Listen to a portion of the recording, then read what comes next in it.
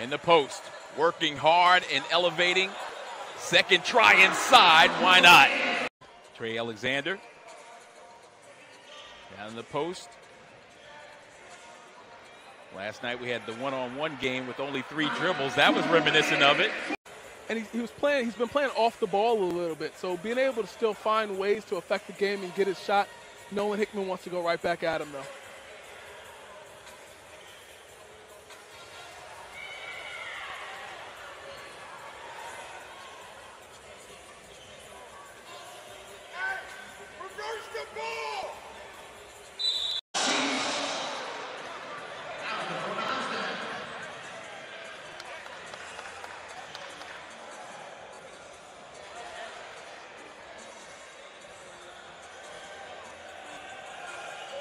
Dribble penetration, dump down low. What he's capable of doing, he may have a couple new fans by the time this night's over.